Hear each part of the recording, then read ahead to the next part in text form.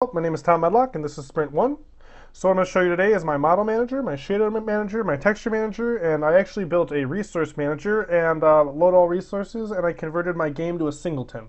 So to start off, I have my model manager, and as you can see, that is a singleton, and it has the singleton functionality right here, and it has a const string that has the file, the folder that you can find the asset in. So it finds the asset right there. And it has an unordered map. I decided to go with unordered map because I didn't feel as if it mattered what order it was in, and I felt as if the STL map would actually sort itself every time anything was inserted. So I felt like this was the best way to go. And yeah, I just have the different functions for the functionality of it, and then a cleanup function at the bottom here. So if we go into here, you can see that it has the singleton instance null out at the top.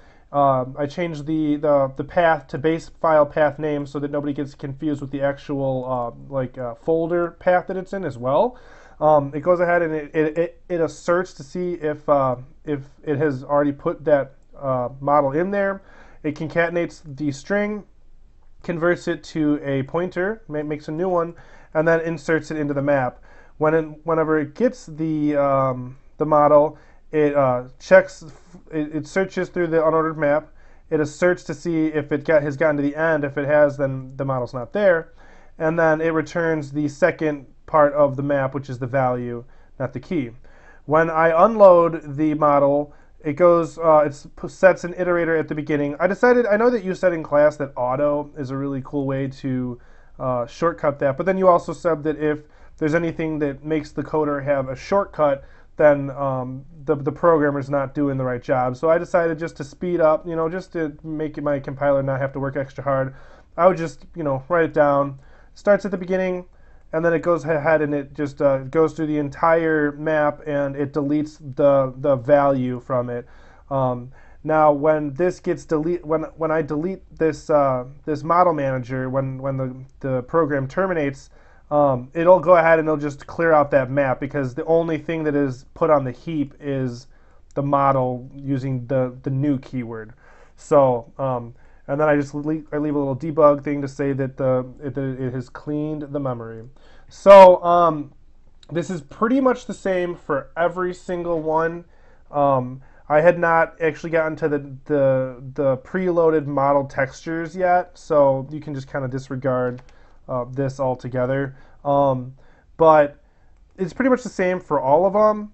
And what I did that might be different than other people is I put a resource manager on top of everything. So I kind of buried it one layer deeper. And that just has its own interface functions that add texture, add model, add shader. And then that calls the shader manager and it loads it all up right there. So that's kind of how that works. And I also added the file here for the load all resources. And you can see right here that this is how it works if the person wants to load their own textures, models, and shaders in there. So I also have an unload all resources, and I just put that right here. And the reason I put that here was because I wanted it to be private, and I didn't want to have to put it, because this is technically the CPP file for it. I didn't want to put it down here because I didn't want, the programmer to accidentally delete it and then have to go through like a big ordeal with, oh no, I don't, I messed up, now I have all these memory leaks, so that's not a good idea. So I also changed my game to a singleton. Now where is that? Oh, that's the part of the game.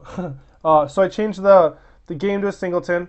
I put in the singleton functionality right there, and then originally I had these up here, these functions up here, and I had a static void to interface with them.